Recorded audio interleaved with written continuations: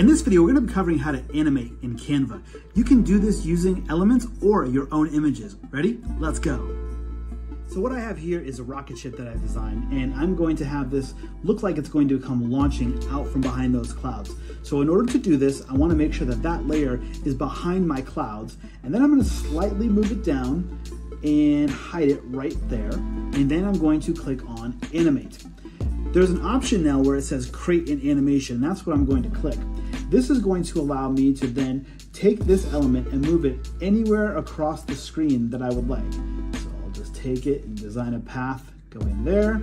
And so now my animation looks like this. And you can see it goes right off of the screen. You want to hit done.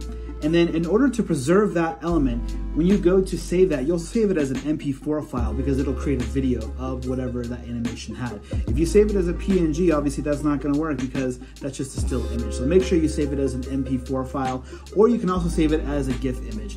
If you have any questions, let us know. Check out all of our other Canva tips on our website and on our YouTube channel. We'll see you next time.